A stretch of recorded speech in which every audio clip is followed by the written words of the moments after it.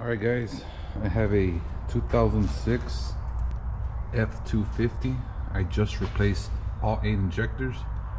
They ran it low with a low battery and a bad alternator, so in the end it wouldn't even start, but now it does start, but it has a misfire. And on that code we got cylinder 1 injector circuit low.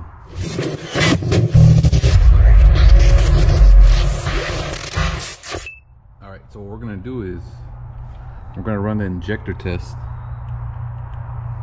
Key on, engine off. What it's gonna do, it's gonna buzz at first, and then each individual one, there should be 8 clicks after the first buzz.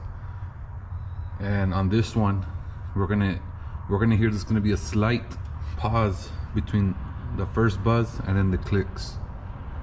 Take a listen.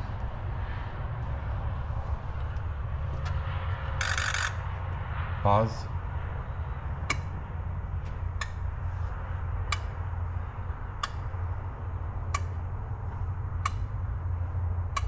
That was only 7. So yes, as you can see, one of the injectors isn't clicking, and I just replaced all 8.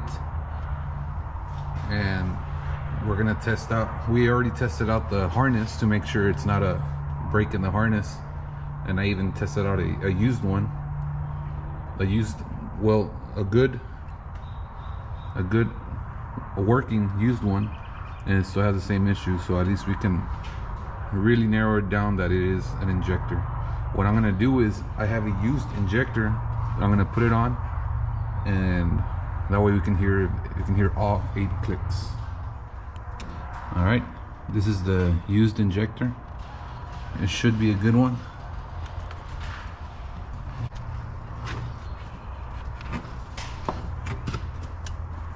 Going to disconnect number 1 injector, and all we're gonna do is just connect it out here.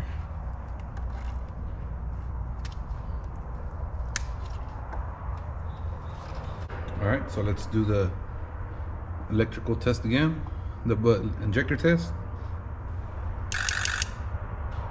1, 2, 3, 4, 5, 6, 7, 8, 8.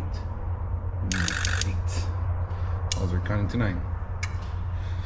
So it does it around 3 times, and as you can see, one of the new injectors was bad. So here we go again. What sucks is that's on the passenger side,